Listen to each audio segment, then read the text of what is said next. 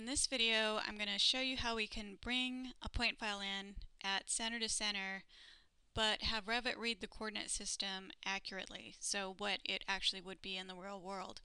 So I've started with just an out-of-the-box template. I haven't done anything to it other than stretch the elevation, the level lines out in the south elevation. I'm in my default 3D view, so I'm going to bring in that point cloud. And I'm going to let it default to center. I'm going to zoom to fit so I can see the whole thing. Now the first thing you guys want to do when you bring in a point file, regardless of whether you're going to do the coordinates portion or not, you're going to want to verify that the scale is right. And they tend to come in too big. So I'm going to set the scale to 1, and you'll notice that it changes the size of my point file. So you want to do this first, and you want to do this before you start modeling. It's going to be a lot harder to fix after the fact. The next thing I'm going to do is I'm going to go to my south elevation, and I'm going to physically move this up from the main floor line where I'm anticipating it's going to be up to level 1. So I'm going to just use my move command, and I'm going to pick where I think the floor line is at and move it up vertically. Okay, I'm also going to take a look at this in my site plan view.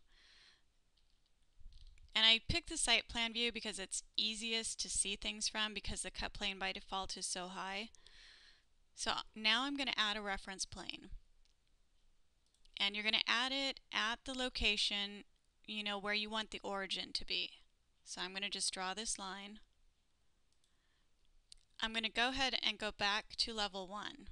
And we'll zoom to fit again if needed. Okay, so my reference plane is here. And you'll notice that I can see different portions of, my point file, and that's based on where I'm cutting through at this point. Now, if I do my coordinates right now, they're going to be 4 feet off because my cut plane is at 4 feet. So you can either modify the cut plane for a minute, or we can just create another view. So I'm going to create another view and modify the cut plane in this one. And I'm going to change it to 0.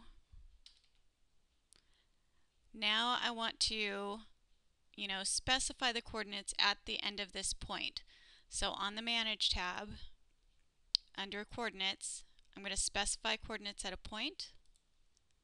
I'm going to pick that end point, and then I'm just going to modify this information. So I'm just making up numbers. You guys will have gotten this value from, like I said, either your Civil 3D engineer, or from inserting this file originally origin to origin and finding out what that information was. So we'll say 500, 752, and I want the elevation at 635.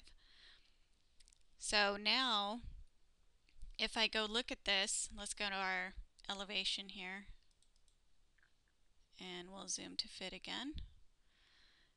You'll notice that my levels haven't changed. And they haven't changed because I haven't told them that I want them to read the shared coordinates. They're still reading our project internal coordinates. So I'm going to go in here and I'm going to create a new type. And if you're only going to have the shared coordinates in here, you don't have to do this step, but I'm going to assume that I might have both in some cases. So I'm going to duplicate this and we'll call it shared. And then I'm just going to tell it to read the shared coordinates. Now you'll notice this one didn't change because I didn't change this level type to the shared type. So you can go ahead and do that. Alright, so you'll notice that it's reading these values correctly. Now you would have to do the same thing for your spot coordinates or your spot elevations to specify that they're supposed to be shared as well. Otherwise they're going to read, your project coordinates. And those are done from your Annotate tab, and either spot elevation or spot coordinate, and then it's based on where you pick.